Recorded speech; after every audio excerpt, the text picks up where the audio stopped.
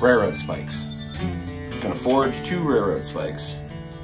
Heat them up different. I'm gonna do a pineapple twist on this one and a Rubik twist on this one, and then probably forge skulls on the ends. You have, this is an empty old bottle,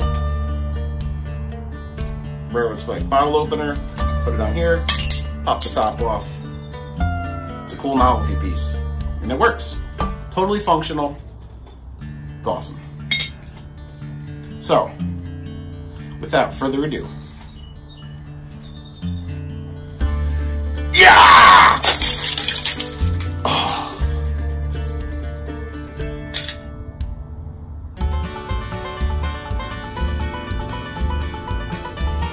Okay, let's get forging.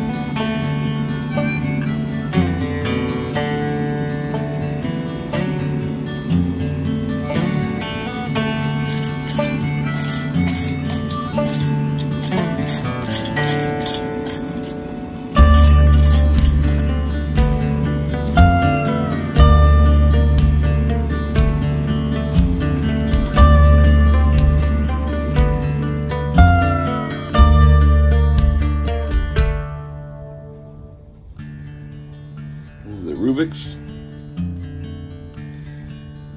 It's got the crazy X-eyes skull. Pineapple twist. This is just kind of like the creepy thin skull. They hit these up on the wire wheel. Make them shine.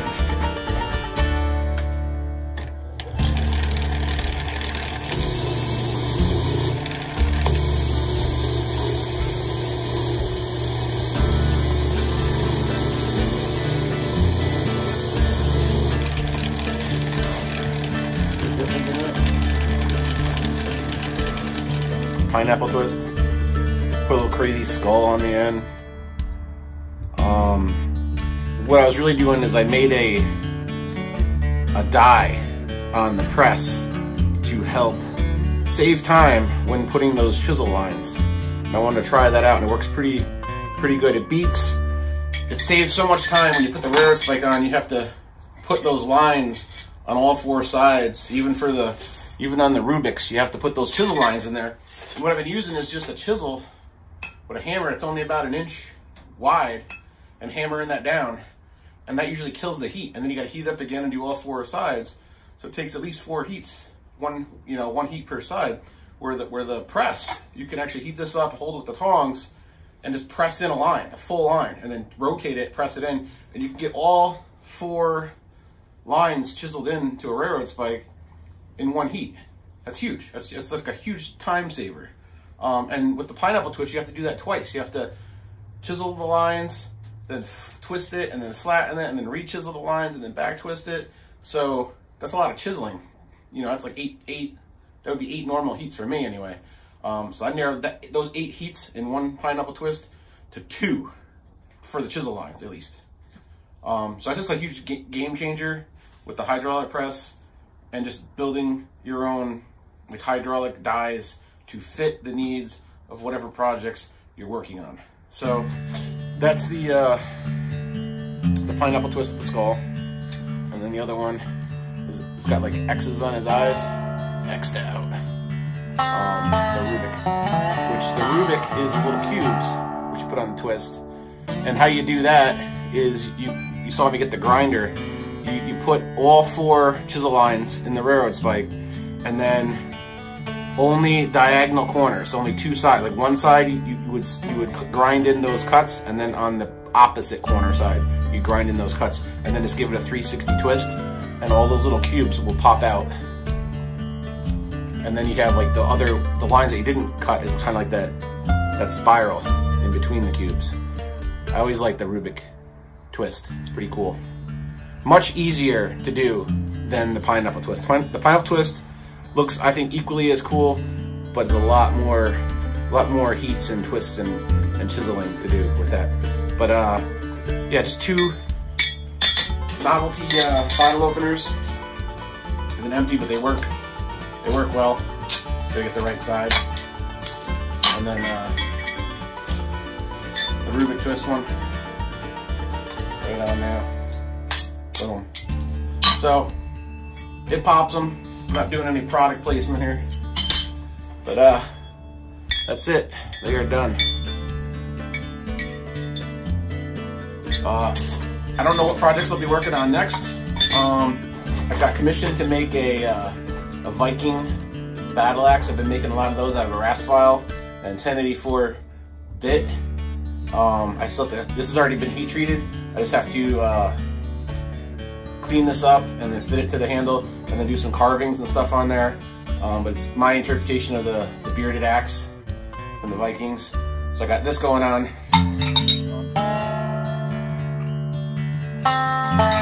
Just a lot of miscellaneous projects I got.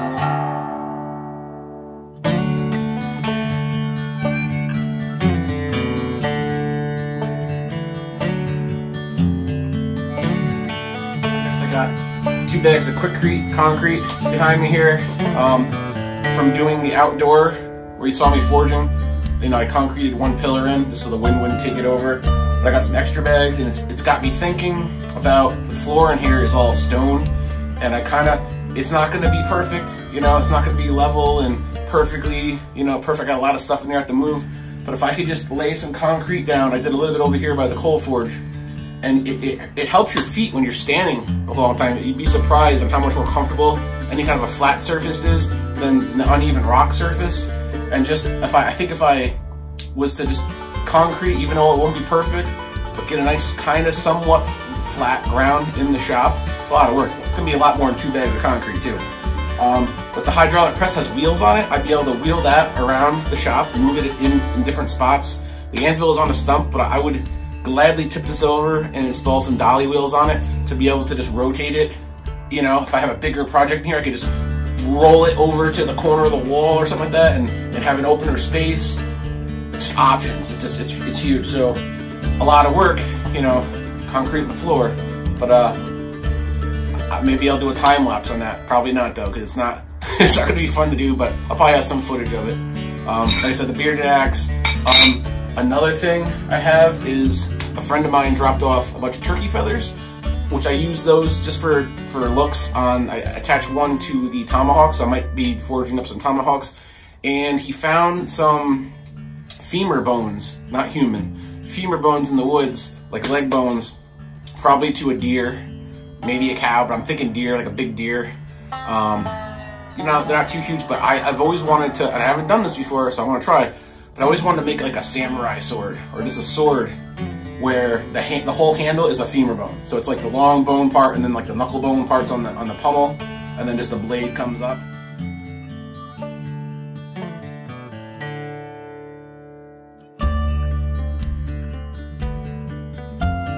All right, stay safe out there.